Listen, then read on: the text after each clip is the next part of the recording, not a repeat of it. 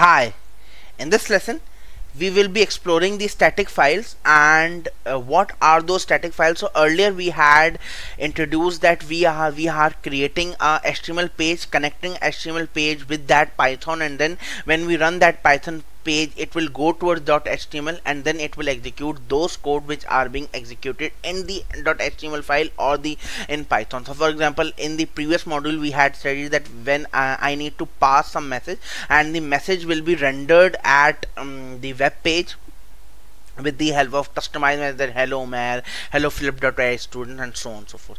But now at the static files we can say that why we need a static file. So in order to complete a web page we need some buttons, we need some headers, we need some titles, and then we need some beautification for that. And to enhance that, it is a cumbersome task in the .html to provide all these. So here we need some JavaScript or CSS files in order to proceed that, in order to complete that use case. So the overall scenario is that we required some of the static file to create some of our web pages, and so that the beautification can be enhanced, so that the use case orientation can be enhanced. So here this is the overall concept of the static file which are being used. And here the static files, these JavaScript and .css are being so much used widely in the overall web space that they are so much important, and they are easy to deploy some beautification, some buttons in that,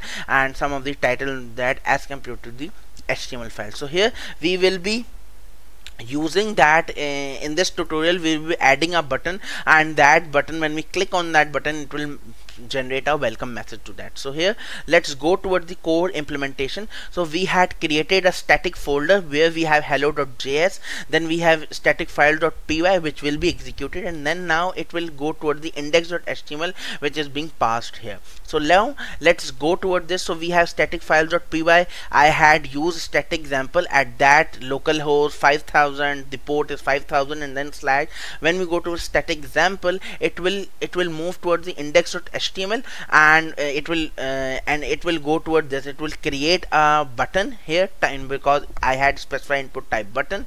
Then it will say that on click. So what does it mean? That when the button is being clicked, what function is should be executed. So I am saying say hello should be executed, and then we have a value, means that on button what it should be printed. So here click to show a welcome message, and where this say hello method is being defined. So we have hello.js, and it had defined this method, that hello to flip.ai student who are learning Flask. Okay, so with the help of this we can easily go towards this. So now let's create a static files.py in the command prompt. So python static underscore files.py, and then when we hit enter it will run the server for us. And when we go towards this, and let's go to a static example, and let's go toward this, and here we have one local host or 127.0.1 colon 5000. This is a port number slash static example, and it will give us the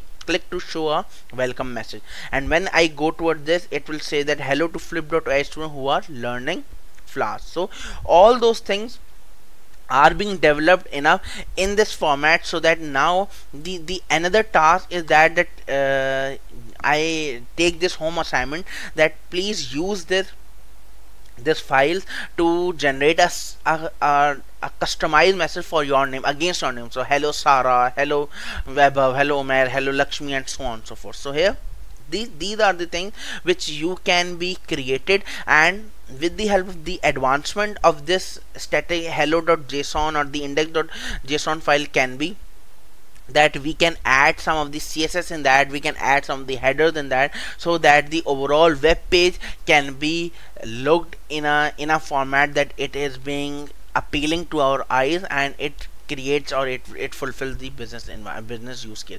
So please go through this and implement this, so that you can have a better understanding of the static file example.